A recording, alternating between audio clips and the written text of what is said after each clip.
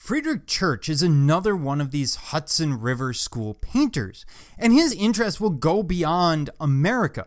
In fact, he will travel extensively, in this case, to Mexico, showing off the landscapes of the world. And this is really popular, especially around the American Civil War, because people are not traveling.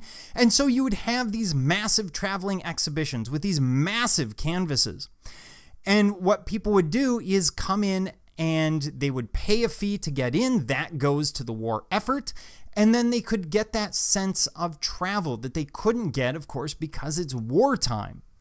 So let's look at one of his pieces. Actually, we're going to move back to the American West, dealing again with those ideas of American transcendentalism, which, by the way, you see transcendentalism here as well, the massive elements of nature.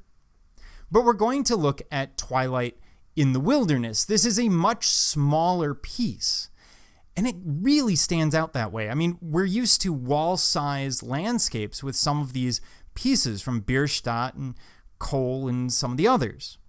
So what's going on here? Well, what you're seeing is a majestic view of a sunset over the landscape, and it's an incredible sunset. Look at the detail in the clouds. Look at the use of color and light. He's captured just that moment where the red from the clouds is reflected across the landscape, almost creating a sensation of the landscape being on fire.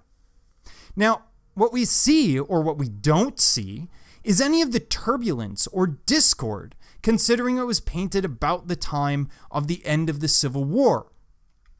Now, by creating such a perfect and sublime landscape, Church contributed to the national mythology of righteousness and divine provenance, increasingly difficult in the face of domestic conflict. You see, that's kind of the issue.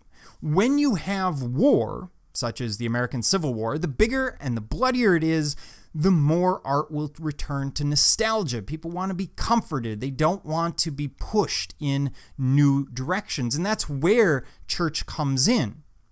The colors in the clouds almost come off as fireworks, as if it's the unification or the reunification of the country.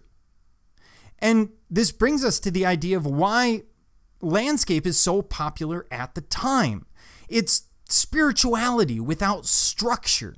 It's a return to nature, something that we're going to see as a common theme right up through Teddy Roosevelt and beyond.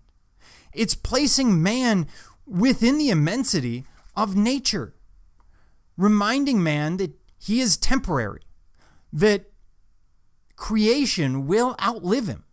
It's not only a memento mori, but it's a reminder that creation is so much bigger, so much more impressive than us. And in this case, we're not really looking at manifest destiny. We're more on the transcendental side. He's not showing us a specific landscape that is supposed to make us think that we should move out there and use the resources. After all, it's Twilight in the Wilderness. This could be any wilderness. It could be out west. It could be in the Appalachians. It could be somewhere else.